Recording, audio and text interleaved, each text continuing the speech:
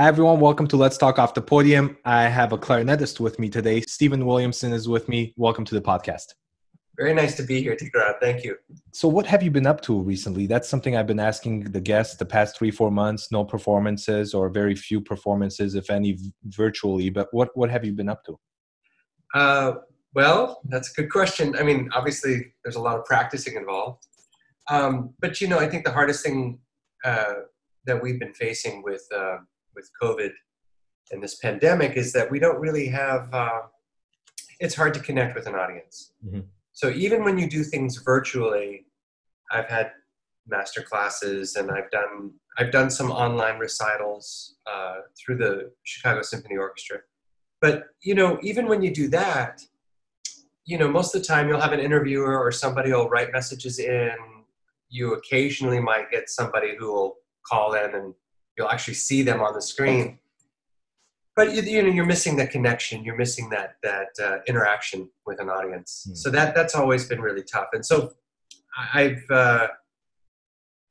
been, obviously trying to record as much of my own repertoire as possible. Things that you can do by yourself, which is, there are a lot of solo works for clarinet. So I'm lucky that I'm able to practice some of those things. But I'm also practicing concerti, and I always keep my orchestral excerpts under my fingers with the hope that we're going to be back on stage sometime soon. I mean, there's talk that we're going to try, obviously, like what Berlin and Vienna and some of the orchestras across the Atlantic are doing, which is slowly integrating small chamber ensembles. Hopefully, if we can live stream, we will. I don't think we're at that capacity yet, unfortunately, in Chicago, but we'll be recording them for a limited audience, if an audience will be allowed, and then re-releasing them. So we'll release those for everybody to see, and we're hopefully going to get started on that within the next month or so. Yeah. Quite a few orchestras are taking a break, especially the first half of the upcoming season. And I think there are a couple of orchestras that are just not doing the next season. There are lots of negatives, but any positives that will come out of this situation? What do you think? Well, I think the appreciation for the art form itself. Yeah. I think it's amazing what we took for granted. Yeah. And I think because of that, the feeling of being able to get together with even the smallest amount of colleagues to make music in any capacity is going to be, it's going to be very emotional. Hmm. Music is emotional anyway. I mean, I don't know how it can't be. And that's what makes it so special, is that it's international and everybody can be reached. But I certainly hope that I'm going to have a chance, actually, to this Friday, in a couple days, I'm going to be doing a television taping at Ravinia, at the music festival at Ravinia at Gordon Bennett Hall, with our concertmaster Robert Chen and his family, who are there. They make a string quartet. Oh, wow. His wife is a violinist, and daughter Beatrice is a violist who's in her second year at Curtis, and his son Noah is I don't know what the story is. He was at pre-college at Juilliard, and I know his auditions were to be an incoming freshman at Curtis this year. So I don't know what the story is there, but they're clearly super, super talented, and it's exciting because we're going to, record a couple movements of the Mozart Quintet, and that will really be the first time that I've been in the same place with anybody outside of my family. So yeah, it's going to be neat. Well, since you mentioned Mozart, there's the Mozart Clarinet Concerto. Any composers that you wish wrote for the clarinet that never wrote for the clarinet, or didn't write for the clarinet as a, either a solo clarinet piece or a concerto? Any composers that you wish wrote for clarinet? Oh man, I wish Stravinsky had written a concerto for the clarinet. I mean, obviously we have the three pieces and we have his Ebony Concerto, but a real actual, the classical form of a concerto that we know of today. I mean, that's a great question. It's so funny that I haven't thought about that. Yeah, I mean, there are composers alive today that I'm hoping will write one. I'm hoping to reach out to Christopher Theophanidis, who I love He very was much. just recently on my podcast. He was on the Really? podcast. Oh, yeah, we go way back. We used to do a festival down in Texas, down in Houston, Texas, and we would have a traveling band of musicians. My wife and myself had a woodwind quintet that Chris wrote for, and I just love his music. I've always loved his music. He's somebody that I'm really hoping when things get up and running at the CSO that we might be able to work out a commission, and I would love to perform something of his. But he's someone I think about all the time as a modern composer. Composers, I mean, I can't complain because look, Brahms wrote the two sonatas, the trio, the quintet. He didn't write a concerto, and that would have been great, but I can't complain because, I mean, we get some of the great, as far as wind players are concerned, we really are blessed with the composers that wrote for us, the two concerti that I'm currently, other than the Mozart, two concertos that I'm currently working on, three, Nielsen, I'm always working on Nielsen, the Corigliano concerto, and the Copland concerto, because I was supposed to, I don't know if it's going to happen, I'm supposed to perform that in the first week of November. I mean, the odds are against it, and I think what'll probably end up happening is it'll just get pushed either to another year or maybe in later in the season if we're actually back in the hall again. We'll see. Well, you're now at Chicago Symphony. You were Met and York Phil. Why did you go to Chicago? I mean, sometimes you get used to a place, a city. I mean, especially when you have a family, they get used to that city, that place. It's kind of comfortable. Why move to Chicago? Well, that's a tough question. I mean, there are many reasons, but I mean, the toughest transition, of course, is when you have a family. And all my boys, I have three boys, and they were all born in New York. I spent most of my life in New York. I mean, a lot of the people that you and I know both are from New York, and we started our schooling there. I think what was tough for me was it started out when I won the Met. I was done. I'm like, oh my God, I'm in the Met Opera Orchestra. I mean, this is insane. Like, I love this orchestra and I love the opera repertoire, and especially for a clarinetist. It's some of the greatest music I think I'll ever play. And I was really, really, really honored and blessed to be a part of that organization. The thing that kept happening, and you can't think about it too much, because you think about it too much, then the pressure's on, and God knows, probably not going to get anywhere. But the Chicago Symphony had 4 auditions. And in a span of 4 years, the first year they asked if I would come. They can invite up to 4 finalists. And they invited me the first year. And my wife's family's from New York. And I remember going to her and I said, hey, Chicago Symphony asked if I could come audition for the job. And she said, no. And I said, oh, okay. And she was like, look, I mean, really, we're here. We're settled. We've got our family. This is great. And I said, no, it's fine. It's cool. So I called them back and I said, I'm sorry. I'm just going to stay here at the Met. And that year, actually, I think Ricardo Morales won the audition, but then turned down the job. Within like a few days, he just decided he's going to stay in Philadelphia. And so then the auditions kept going. So the second year they called me again and I said, okay, Jill, I just want to say that I got a chance to play with the Chicago Symphony. And she said, okay, well, just, you can take the audition, but I don't want to move to Chicago. I said, well, I mean, come on, Jill, first of all, I got to win. And that's like 1,000,000 to 1. So I take the audition, and it went pretty well, but there was one excerpt that I remember playing that I was like, oh, that's not even close. That wasn't a good day. And I knew when I walked off the stage that was not going to happen. So they didn't pick anybody that year.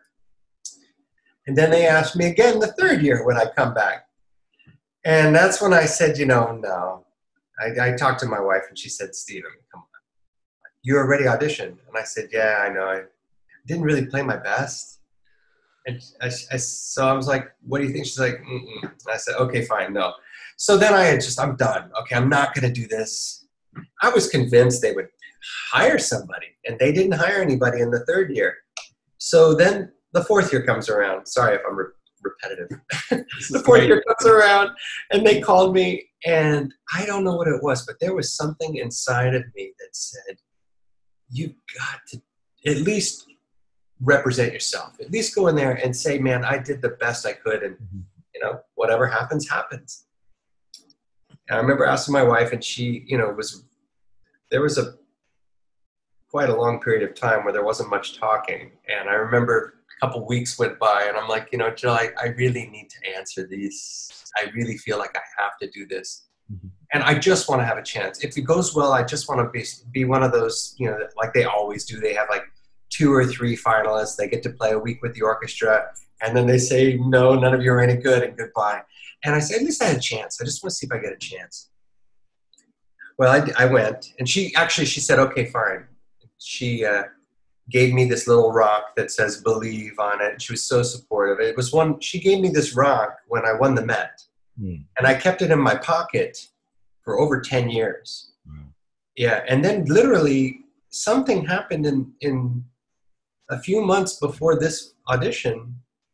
It fell out of my pocket, and I couldn't find it. So she went out and found another one that looked just like it and came and gave it to me. She said, look, I support you. Go do your best. And I was really so lucky. I have been extremely lucky for her in my life. And I went out there, and it was in the, this is crazy. It was in the middle of the ring cycle. So we were in the middle of Valkyrie with Levine. And they have a procedure out in Chicago. I mean, they have a policy where if you're an invited finalist, you can either show up 2 weeks before or up to 2 weeks after the designated final date that they have people who go through preliminary rounds. And I couldn't make any of the dates because of my obligations with the Met. And I said, look, I can only come on Saturday, but I have to be back for a 6:30 performance of Valkyrie that day. So I flew in that night really late, and they put me up in a hotel. I came across the street that next morning. I walk into the hall it was around 11 a.m. when the audition started. And I didn't realize I was the only person there that day. So everybody else had played, I guess, that was involved. There were maybe 9 finalists, and I was the only one that day. So I'm like, oh, this is great. I mean, like if I should be able to this should be done, and I should be able to get back to the airport. I had a 2 o'clock, it was like 1 o'clock flight. So it was tight. And they informed the committee that he has to be out of the building in time to catch this 1 o'clock flight, because I didn't want to take any chances. Flying out of Chicago is not an easy thing to do. And I didn't want to throw this at Anthony at the last second. I don't think he would have been available, honestly. So I was worried.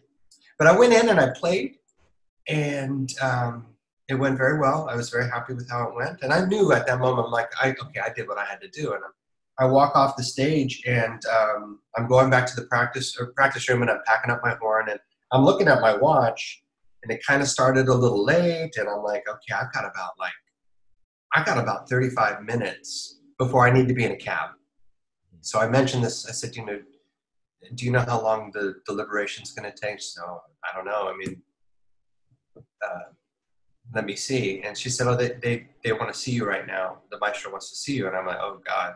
Okay. So I go into the hall, and they had all of the members of the jury were just sort of lined along the aisleway on either side. And Maestro Muti, is like right there in the middle. And he's standing there. I mean, I was like, this is weird.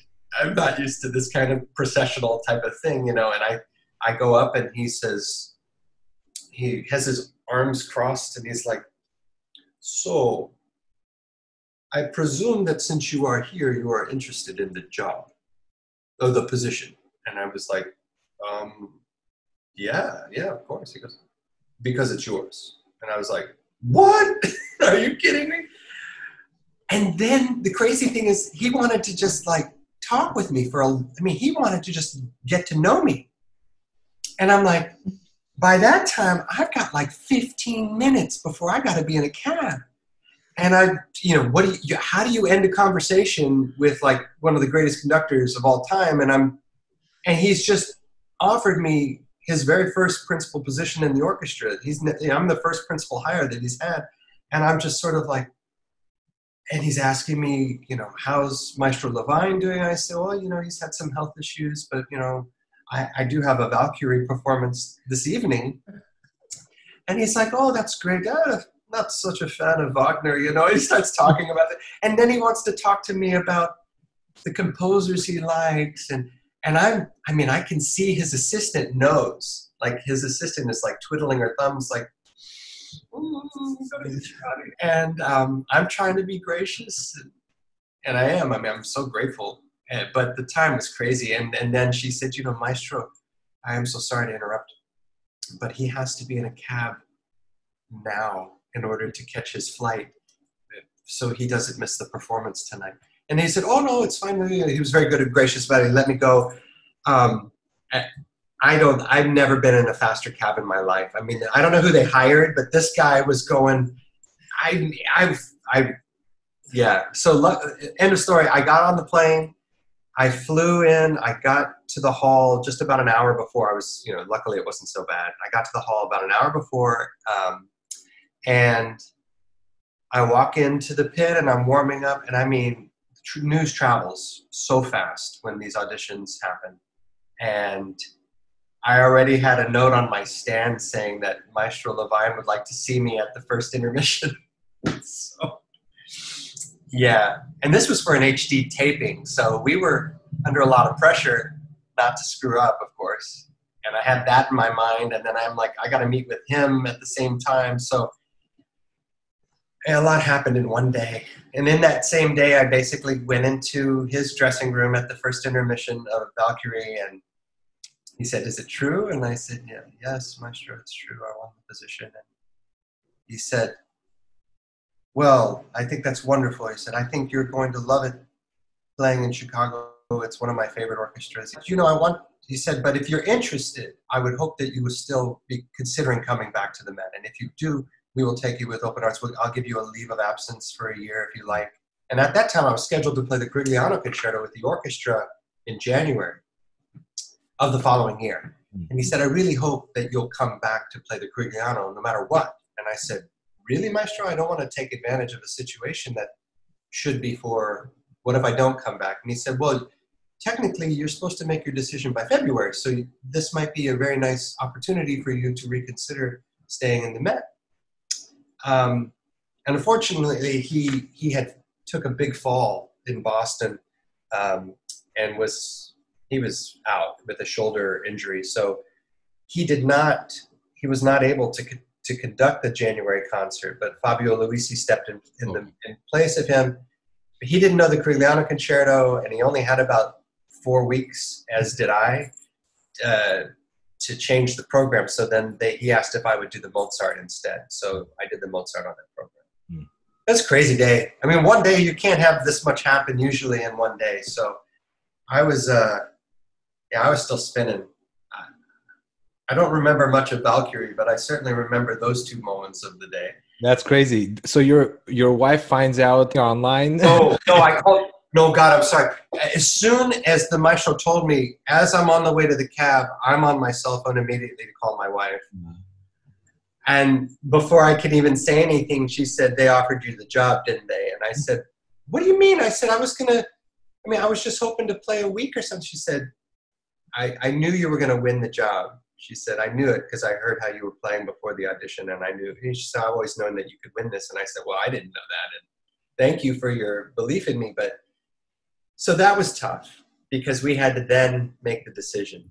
Wow. But because I told her, I said, look, I've got a leave of absence. It's not like it's done, like New York is over. Like if we don't like it in Chicago, we can come back. by the time we went to Chicago, it was a big transition. Obviously, it's not New York City. It's a very different lifestyle. And, you know, our life is pretty rooted in New York from the moment our children were born. So, you know, the kids adjusted really well, actually. The kids were doing fine. It was more of my wife and I, you know, like, is this really where I want to be? I loved my job. I loved playing with the orchestra. And I loved Muti very much. And he was very much like a father figure to me. He just basically took me under his wing. And you know, I mean, it got to be where if I didn't stop by his dressing room on at least every 2 or 3 days, he would come up to me and say, how come I don't see you that often? I'm like, okay, I'm going to come stop by. And I learned a lot, and I still learn a lot from him. I think he's an absolute genius. I've been very lucky. Look, I've obviously had James Levine as a music director. I've had Muti as a director. And so the things were going great. And I had literally picked up the phone 3 times to call the Met and say, I'm coming back. And every time she would hang up the phone on me. She said, look, even though I love New York, and I know you love New York, this is definitely a better job for you. And I had more time with my kids. I wasn't seeing them very much at all when I was at the Met. I'd put them on the bus to go to school. And then if I was lucky, I'd get home for just about an hour before, you know, at dinner time. And then I was off to the performance. And some days I wouldn't see them at all until the next morning. You know, I always made a point to make them breakfast. That's like my thing. I make breakfast for the kids. I have for years and years. And that's when I get a chance to connect. But that's how it was then. And now I have so much more time. I mean, there are times where I have weeks off because there are no clarinets, or there are only 2 clarinets, and it's not a big subscription program, so I don't have to perform it. It gives me an opportunity to be with my children and with my wife. So it was really... as far as family commitment, it was a no-brainer. Wow. Like we learned so much about how much more we needed each other rather than needing a place. Meaning that, well, it didn't matter whether we're here or there, we're all together, and that's really what's most important. And I think, you know, it's, I mean, we miss our friends and our colleagues that we know in New York very much, always have. We stay in touch, and you know, it's not the same. But I have to say that for me, on an artistic level, things are much more gratifying for me here in Chicago. And to the extent that even when I had won the Philharmonic position and I had a year there, we moved back. I took the whole family because we still owned a house that we were subletting. We hadn't sold it. It was a bad time to sell a home, so we were renting it. And we basically moved back into our old home again. Up in Nyack, New York. It's a wonderful city. And so that was even the more difficult decision, because now I'm in an orchestral job, a symphonic orchestral job. I've got the same amount of time that I had. So what does it matter? Does it matter whether it's New York or Chicago? And now I have the exact same amount of time with my family that I never thought I would have ever in the first place. And then it came down to, well, where do I feel I belong, and where do I feel artistically gratified? And for me, it wasn't an easy decision, but for me, the Chicago Symphony with Riccardo Muti just seemed like a decision I just couldn't turn away from. So, well, in 30 years, when you retire, you could go back to New York. Yeah, right. I figure this, hopefully, you know, God willing, the city will always be there, and it is an amazing place to live. And we've talked about that. We've talked about, you know, where would we retire? Mm-hmm. Will I retire? I got to put 3 kids in college. One of them's a sophomore right now, and of all places, he's in New York. He's at Juilliard. He's a horn player, and so we're like, oh, we leave the city, and now he goes there. We don't get to see him as much. And the only silver lining with COVID right now in our family is that at least all of my kids are home, and I get to see them, you know, much more than I would have. And that's been really nice, because I know I feel sorry for people who have maybe one child, and you know, in this whole quarantine situation where it's contactless visits, and at least my children can hug each other, and they really didn't realize how much they missed each other and how much they need each other in a time like this. And we all do. We all need each other. So grateful that I have a family big enough that I can, you know, get my contact visits in as much as possible on a daily basis. Well, you mentioned your son plays the horn, and in a past interview, I think it was actual video interview, I think you said that you wanted to be a brass player. Is that correct? Oh yeah, man, totally. I mean, I'm one of 4 boys. I'm the second oldest. My dad's was a band director, and and we're all a year and a half apart. I mean, we're really as close as 4 children could be, other than being twins. And my oldest brother picked the trumpet, and you know, about a year later, it was my turn to pick an instrument, and I've been playing piano for about 4 years. And my dad said, you know, well, what would you like to play? You know, it was all just before 4th grade, so it was the summer before 4th grade. I was 8, and I said, I really want to play the trumpet, and my dad's face just kind of went, really don't think that's a good idea. Excuse me. And I said, well, why? He said, well, you know, you and your brother are just going to compete with each other all the way through high school and college. And I don't know. I just don't think that would be a good thing. Let's think about another instrument. I said, Dad, I want to play jazz. And he said, well, and, you know, I said, so I guess I'll play the saxophone. And my dad's eye starts twitching. And I'm like, I didn't know, you know, I just wanted to play something, you know, if I can't play the trumpet, at least I can play saxophone, because I know that I've seen that in the jazz ensemble, and I've seen jazz soloists, and even though I always loved the trumpet, I mean, it's like my absolute favorite instrument. I started to learn Happy Birthday from my uncle, whose birthday was coming up in 2 weeks. So I picked, my dad brought a saxophone home, and I practiced, and I learned how to play Happy Birthday. So I get up there, and I'm a tiny guy. I'm not very big. God, I don't even know. I don't think I ever got past 4 feet till I was like maybe a sophomore in high school. I mean, it's like, I'm tiny. So my uncle's really funny, because on my mom's side, my mom's brother wanted me to dress up like some jazz saxophonist, you know. So they put a suit coat on me, but the suit coat was so big they had to put a coat hanger behind my head so that it would hold the shoulders. And then to hide the coat hanger hook, he put a derby on my head. So then I'm playing Happy Birthday to him like I'm some jazz guru, which of course I'm not. And I get through it. Everybody, yay, great job, Stephen. I'm putting my saxophone away, and my dad comes up and he taps me on the shoulder. He says, hey, that was great, son. Really. I mean, that's awesome. You know, I mean, I know you want to play jazz. And he said, you know, there's another instrument, but it's a lot harder. And maybe, you know what, maybe it's too hard for you. So just forget it. Just stay with the saxophone. Of course, he threw out that bait. And I'm like, what are you talking about? He said, well, it's the clarinet. I said, yeah? He said, have you ever heard of Benny Goodman? I'm like, yeah, I heard it. Artie Shaw? Yeah, okay. He said, but it's really hard.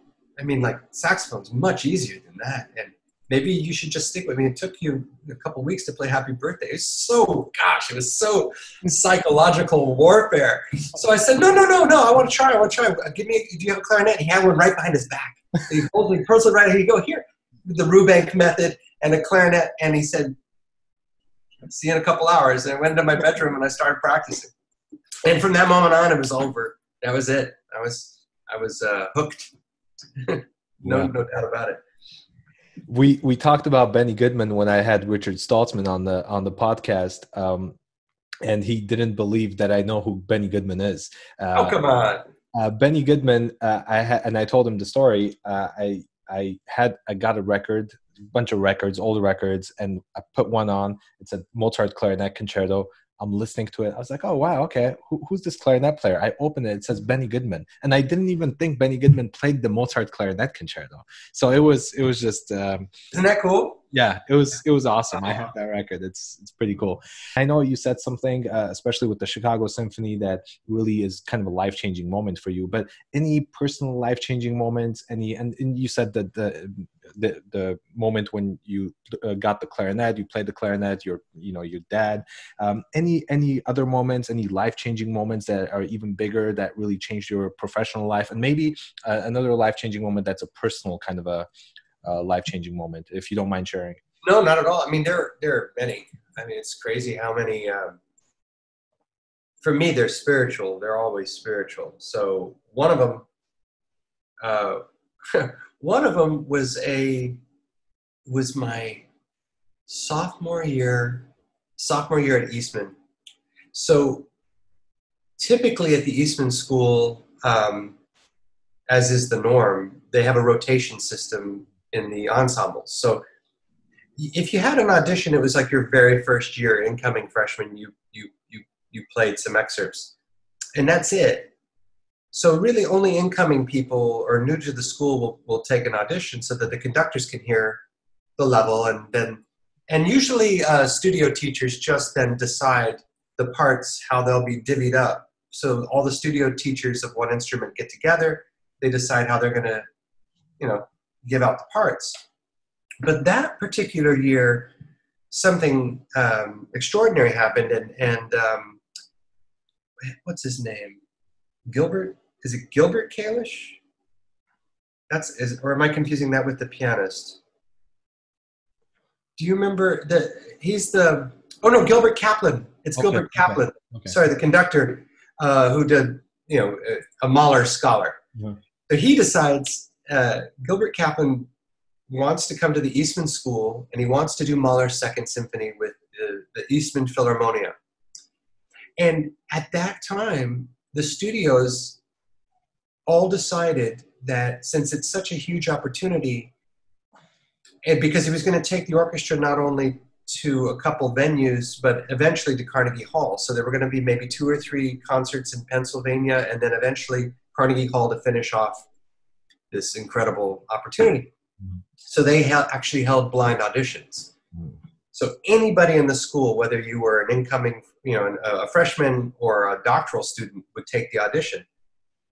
And there were specific excerpts of Mahler, only Mahler's Second Symphony. So this piece meant so much to me from my earliest memories of putting on records. My dad had 2 records that were classical. And he's a big jazz guy. So he was a jazz trombone player. So there was a Beethoven's Fifth with Ormandy and the Philadelphia Orchestra, and Bernstein's Mahler's Second with the New York Philharmonic.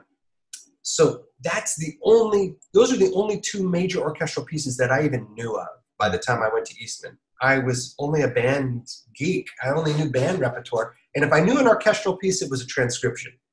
So I never even learned the right part or even in the right key. Mm-hmm. So when they said Mahler's Second Symphony, my jaw hit the floor, and I said, I have to do this. So I practiced and I won that audition. And there were a lot of angry doctoral and master students. They're like, who's this, kid coming up here, taking over the first clarinet part? And I took it. We went on tour, and we went to Carnegie Hall. And the thing that's so prominent about this particular piece in general is that I still, at that time, my freshman and sophomore year, I was still debating whether or not I was going to go into the priesthood. I come from a very devout Catholic family, and at that time, I still was contemplating going into the seminary. And I was like, it has always been a very important part of my life. I'm not necessarily a practicing Catholic now, oddly, but I am very spiritual, and I feel like it was an amazing moment for me because, scholars know now that the Mahler Second Symphony, the Resurrection, has really nothing to do with Christ. But for me, it was sort of a spiritual connection of how can I reach people in a way that I would if I was to go into the priesthood.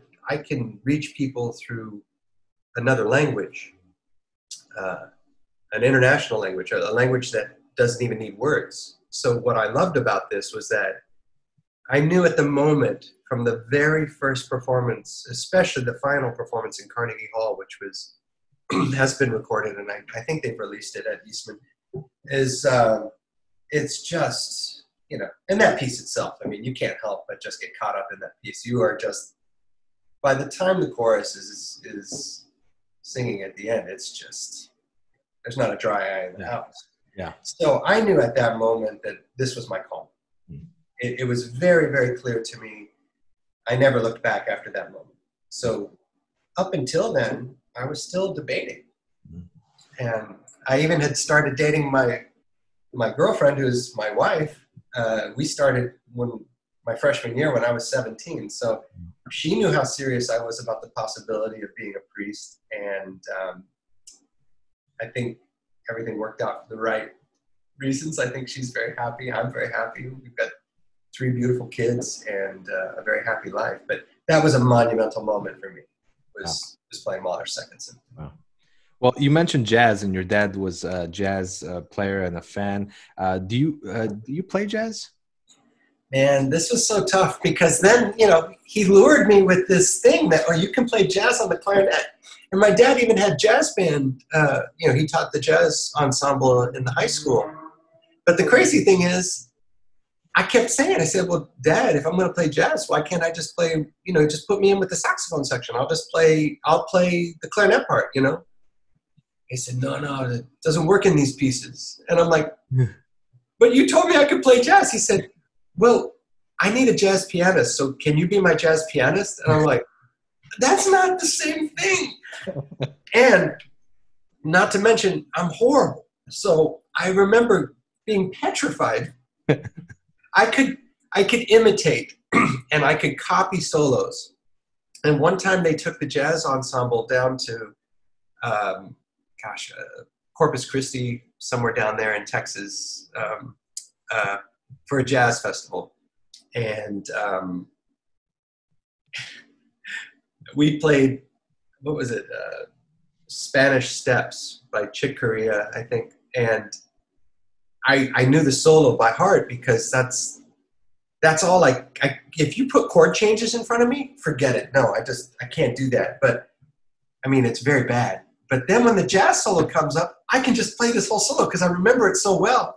And it's just a bunch of fast notes just flying all over the keyboard to the extent where I thought, I'm getting carried away with this. I don't even know if I'm playing anything right.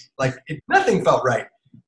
And I remember kind of being really embarrassed because when they were giving out awards at the end of the competition, they gave the best piano solo award to me. I wanted to give it back because I'm like, man, I suck. This is horrible. There's no reason you should even hand this to me. First of all, it's not even my solo. I'm just moving my arms up and down the piano. I don't even know what I'm doing. I mean, I think even my dad laughed about it. He goes, boy, you got away with murder, didn't you? And I said, yeah, I sure did. So the thing is, I always knew, in my mind, I always knew what I wanted jazz to sound like. Like if I was going to, which is much better, because for me as a clarinetist, I'm just a single line player. I can think in single line. I cannot necessarily think at harmonic function. And the keyboard just petrified me. Now, I started on it, but as soon as I got the clarinet in my hands, I stopped playing piano. And then my dad thought, well, you were so good, you could still play the piano right. It's like, no, man, this is 10 years later, and you want me to play the piano. I can't even find middle C anymore. So, yes. The long story short also is that I give him credit for one thing. He did not want me to experiment with jazz because of the difficulty in getting a great embouchure on the clarinet, classically speaking. And he was right, because I do, even when I teach younger students, meaning incoming freshmen, in my studio, I won't let them play bass clarinet or anything like that, where it does actually change the musculature of your oral your orifice, so for your embouchure, the amount of musculature that you need to have a great classical embouchure is extreme. And I think most saxophonists just are petrified of playing the clarinet. You get few exceptions. You get like somebody like Eddie Daniels, who sounds incredible because he's just, and Larry Combs, my predecessor, the guy can pick up the saxophone and sound like a god. He can do it. I just stayed with the clarinet family. I never really ventured back to the saxophone, and I do dabble in jazz, but it's not worthy of anybody's listening pleasure. I would say that for sure. Yeah, well, I didn't mention that. I want to thank Martin Kuskman for recommending you. It's been a fantastic conversation. And one thing I want to do one of these days is to have both of you on at the same time. Oh, yeah, that would be great. It'll be great to talk all kinds of stuff with both of you. And I'm sure there are lots of stories between the two of you. They're endless. They're endless. Just a quick note, Martin and I are working on a project together. We're in the process of trying to figure out how we can record remotely. If not, it would be ideal to be together in the same venue, but we're going to be working on some contemporary works together for not just clarinet bassoon, but clarinet bassoon and piano as well. So it should be an interesting project. Well, I knew about that project. He told me. I didn't. He told me when I was going to have you on, and I didn't know if I should mention that. So I'm glad you did. No, we want to record all this stuff. It's going to be great. I mean, it's fantastic music and very challenging. It's probably the closest thing to jazz that I'll be playing. And so, like I say, it's going to take a lot of practice for me to be convincing. But he, as Martin has always said, he's like, man, we're going to rock. We're going to rock this. I'm like, yeah, you know what? We've got the soul to do it, and he's so inspirational to play with. I mean, it's going to be really great. We haven't played in years together, so we're really looking forward to it. Another thing I like to ask my guests is something, and you've said so many amazing stories throughout your career and personal life and family, but something that your fans, your followers, your students don't know about, your colleagues don't know about, that you do. It's a passion, it's a hobby, whatever it might be. They don't know about, but you're willing to share on the podcast. It doesn't even have to be a hobby. No, I mean, they probably know about it. I mean, a long time ago, ever since I was a freshman at the Eastman School, good friend of mine is a pianist named Craig Ketter, and he's in New York. Well, when we both met each other, I didn't know anybody at the school. I didn't know a soul. So I was really on my own. And I don't know how we bumped into each other, but I think we were both heading over to the YMCA to get a membership because we were told that that's where you could get your gym membership with a student discount. And it just turns out that he is super, super passionate about weightlifting. And he said, man, I just need to find somebody who wants to lift weights.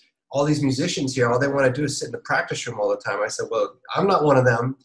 And I love lifting, and let's do it. And we became lifting partners all the way through our 4 years at Eastman. And we got pretty big. We got very, very strong and very big. And to the extent that I loved it so much that in the summers, I would come back to my home in Austin, actually San Marcos, Texas at that time. And I needed to earn money to pay for school. So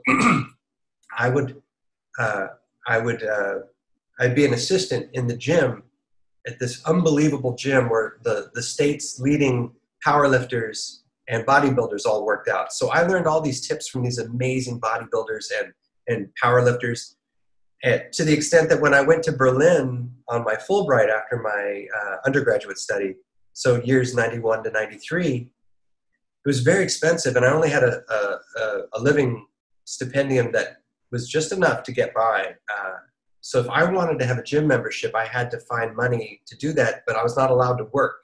So you're not allowed to have an outside income as a Fulbright student. So one day I just happened to walk onto the Army base, the U.S. military base, which was still there at the time. Even though the wall had come down, some of the bases were still intact and they were phasing out.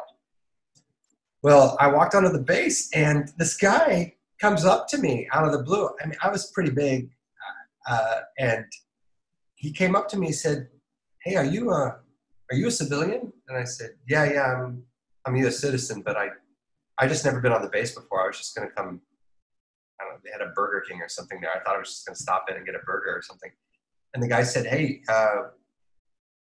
you lift weights, right? And I said, yeah. He said, do you power lift? I said, oh yeah, I power lift. And he said, we need somebody on our team. And I said, but you're military, right? He said, yeah, but we still need somebody on our team. We can work this out. I said, well, I need a place to lift. He said, well, we got you covered, man. He took me up to the colonel's office. The colonel, I showed him my passport. He asked why I'm there. I said, I'm here on a Fulbright grant. He said, you do what? I said, I play the clarinet. He goes, you do what? I said, well, yeah, I play the clarinet. I'm a musician. He said, wow, I just can't get my head around this. He said, well, you're in the exact weight class that we need you for a powerlifting team. And our team has been dominating all the other military bases for the last 3 years. And this is our final year, and we want to go out strong. And I said, okay. He said, we'll feed you for free. You can work out for free, but you have to make these meets that we're having. And I was like, oh, wow, okay. I said, because honestly, I'm not getting paid, so I'm still not breaking any rules. And I'm serving my country, which is kind of weird. It's the only way I ever did. So it was a wild ride. Yeah. And yes, we did very, very, very well. And it was a great experience, because you know what? I am a big believer in the fact that if you want to be a complete individual, meaning a well-balanced person and a musician, you can't just do one thing all the time. You have to have balance. Mm-hmm. So for me, one of my best ways to equalize the stress and the OCD that most musicians have, I mean, we're just so fixated on one thing. I needed balance. So for me, having a physical outlet was so important for me, and it gave me, and in a way, yeah, I'm focusing on another one thing, but it helped me balance my life so that, and actually, for the most part, it kept me very, very healthy. Mm. I didn't have any injuries only until lately. I have a shoulder problem from trying to do too much weight too soon, and that's just being stupid. Mm. But it kept all my tendons and versatility and muscularity and the use of my diaphragm and my air support. I strongly recommend it to anybody, any kind of sport, but it's very, very healthy for you healthy mind, healthy body. It's all the same thing. Yeah. Well, young musicians, if they're listening, they're taking a lot out of everything you're saying, but any other advice you want to give to young musicians, young clarinet players, or just artists in general? Yes, two things. Just because you make a good sound doesn't mean it's your best sound. And I think a lot of people get used to hearing the way they sound, and then they're complacent. Mm. And they just accept it. Oh, that's my voice. And my personal challenge for all clarinetists is go for the most beautiful sound that you can always get, regardless of how technically challenging things are. Because if you truly are using a sense of lyricism in your playing, you can achieve any kind of technical mastery on the clarinet.